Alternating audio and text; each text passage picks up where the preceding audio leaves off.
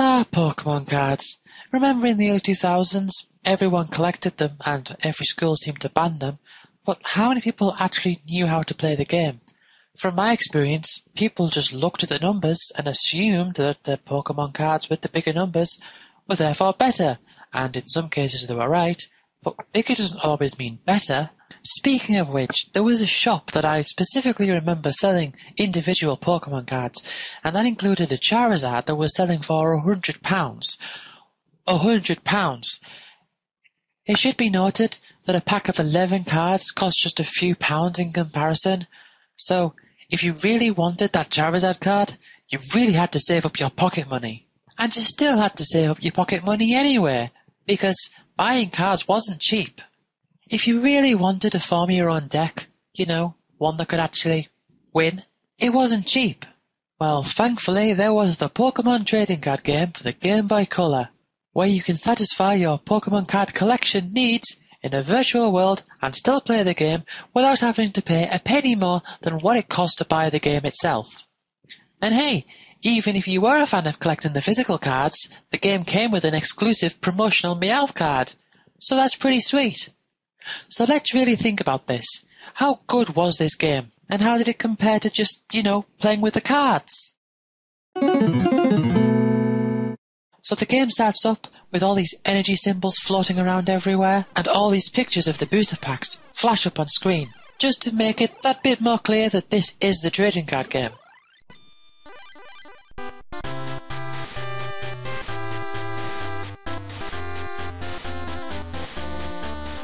One thing to point out is that when you start a new game, it brings up this name selection screen. But the funny thing is if you just press end without typing anything, it gives you the default name of Mark. As far as I know, this isn't common knowledge, and it's quite an unusual way to do it. So the game starts off, and Mark hears this rumour about the legendary Pokemon cards.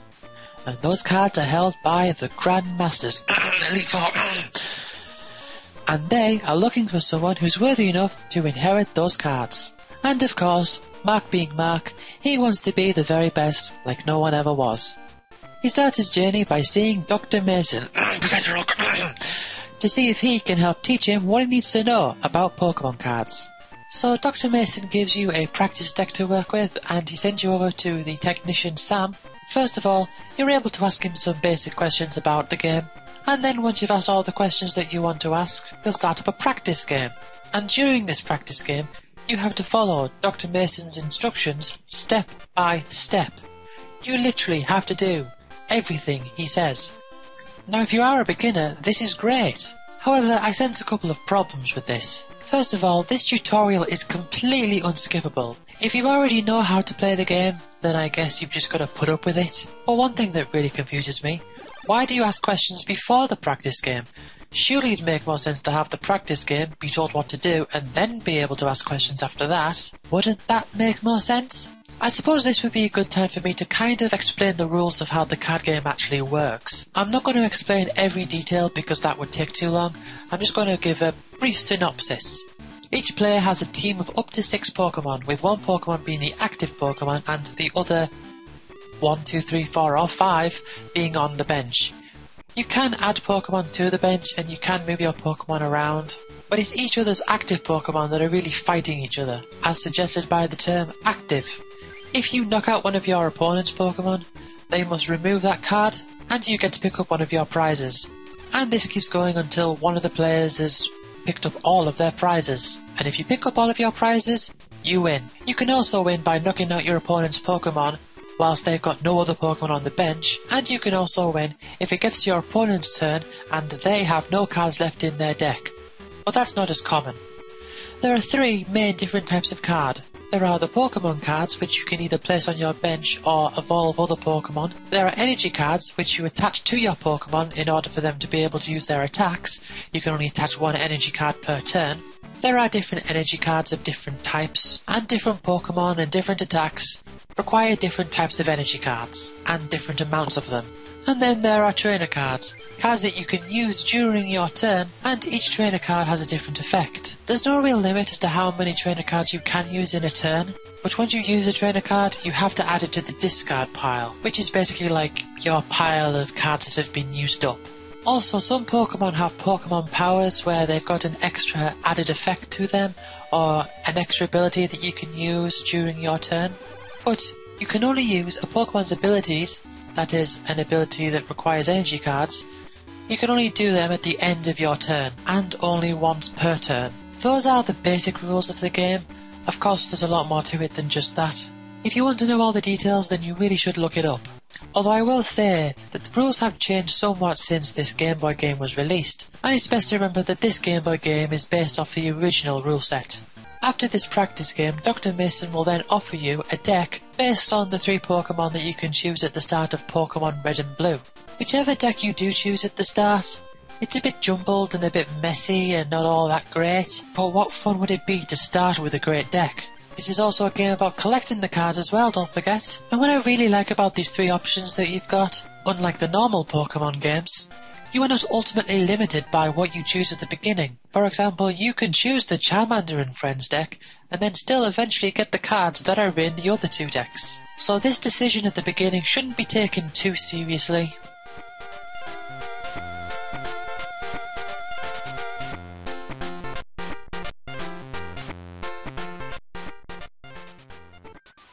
And now you're off on your journey. On your way you'll stop off at all the different clubs, gyms, duel all the different club masters, gym leaders. If you beat these club masters they'll award you with a medal badge. And every so often you'll run into your rival Ronald. Blue! I have quite a sore throat today it seems. Wait, what's that? You think this sounds a lot like the other Pokemon games where you travel from gym to gym beating the gym leaders, get the badges to fight the Elite Four and every so often face against your rival? Well, I have no idea where you got that idea from, but I guess you're right. And hey, I'm not going to complain about this. I mean, think about it. This is a world where Pokemon cards are popular, so it makes sense if they want to run their competitions based off the Pokemon games. And if you ask me, I think it's rather cute. I'm not sure cute is the right word to use here, but it's the best word that I can think of. The game from this point on is rather non-linear, and there's no real order that you have to do the clubs in.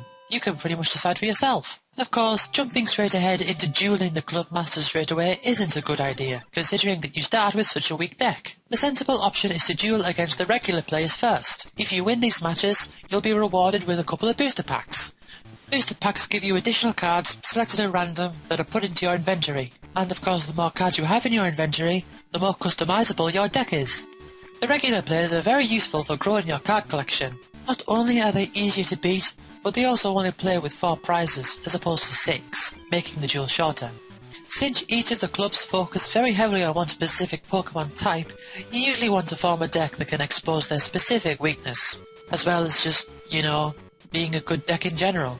Of course, the more cards you have, the easier it is to make these decks. Speaking of the club masters, yes, each club is themed off a particular type, but this includes types that don't have their own type in the card game. For example, in the card game, rock Pokemon are classified as fighting, and ghosts are classified as psychic. Yet there is a club for fighting Pokemon, and there's a club for rock Pokemon. Now granted, they do have different weaknesses and resistances, but I just find that strange. Similarly, there's a club for grass Pokemon and a club for poison Pokemon, which in this game are both classified as grass types.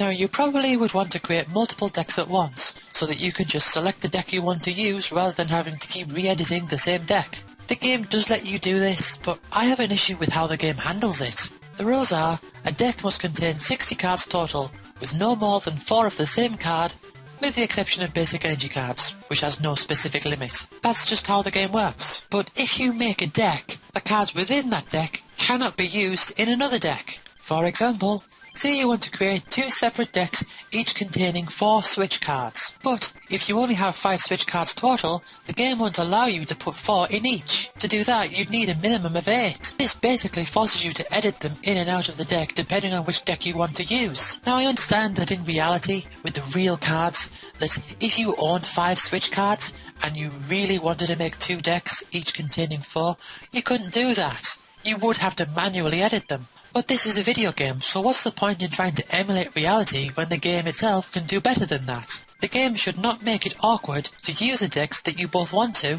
and are able to. This really isn't a huge issue, it doesn't affect the game so much, but it's a slight annoyance that doesn't have to be there and it could have easily been fixed. There are also some machines in Dr. Mason's lab that have deck presets programmed into them. You need the medals to use most of them, but they can form a deck for you given that you have the cards that are needed. There's also a machine where you could add your own presets.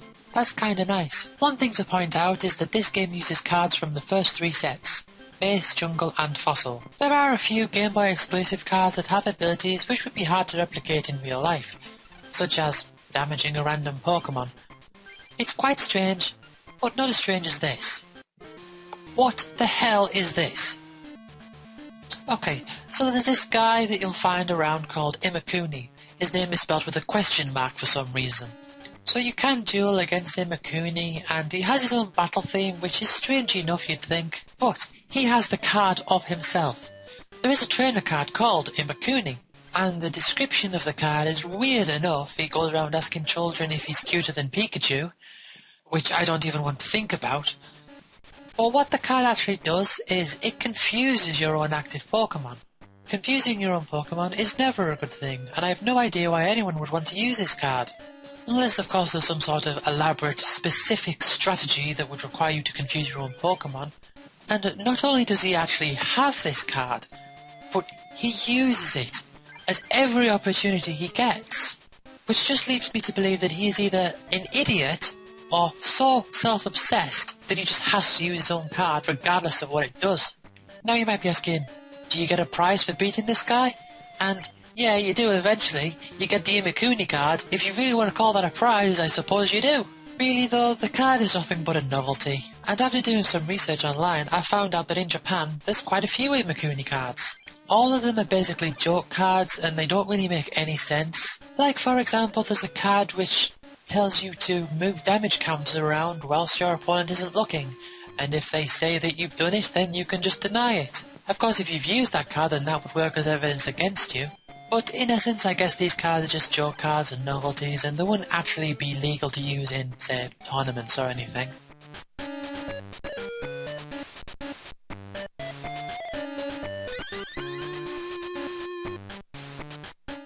There are a few multiplayer features in this game, one of them being multiplayer duel, which I have to say is a really good idea. A great thing about dueling a friend is that you have no idea what deck they're using, and it's really fun to do. There's also a gifting system where you can send cards to other people. Now the normal Pokemon games always had a trading system, and that would be simple. You'd give one of your Pokemon for one of theirs. In this game, however, it's very different. You don't trade, you gift. And the big problem with this is that the game doesn't enforce any agreement. At least on the main Pokemon games, you have to agree before the game will do the trade.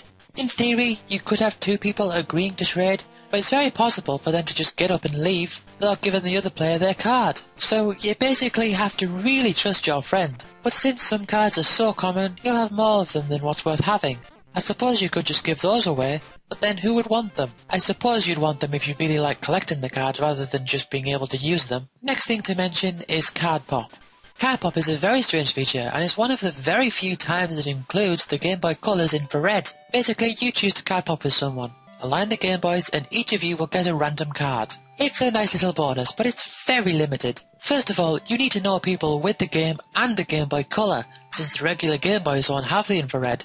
And once you've Card Popped with someone, you can't Card Pop with them again. So the opportunities to use Card Pop are very slim. And in addition to all that, there are some cards that you can only get via Card Pop. So it's incredibly hard to get those specific cards. I suppose I should really get to the conclusion. And I must say that all in all, I seriously enjoy this game. Every complaint I have is actually very small in comparison to how fun the game is overall. Actually playing the game, there's actually quite a lot of depth to it. It's not so clear what the perfect deck would be, and you really have to put a lot of thought into it. There is a wide variety of cards, and certain combinations work really well together, and it requires some level of creativity. The dueling is also very fun. A lot of thought can go into how you play the game, and even when you're losing really badly, a bit of strategy can go a long way. It's also very addicting to watch your card collection grow. Getting cards opens up new options to you as you play through the game. That's one thing I always really liked about this game, the way you, quote, level up.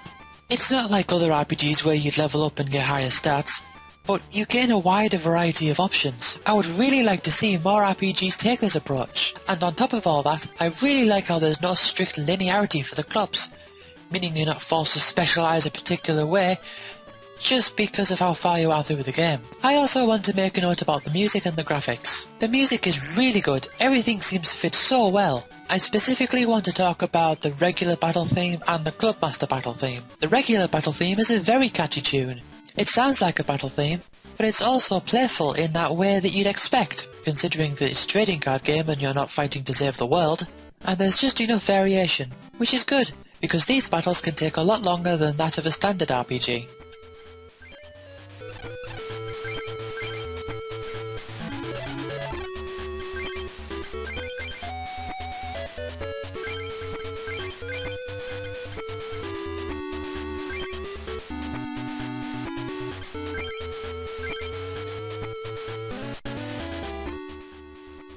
The Clubmaster battle theme is good in the same way, though it has less of a playful style and more of a serious sound to it. You should expect that.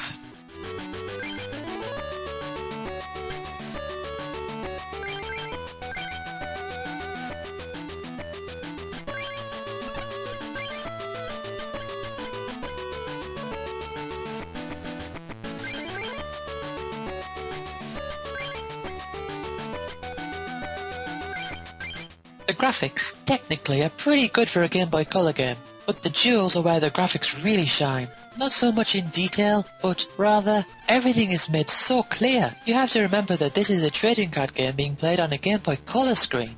It's so easy to navigate and find all the information you need, and everything is so clearly represented. The health bars, for instance.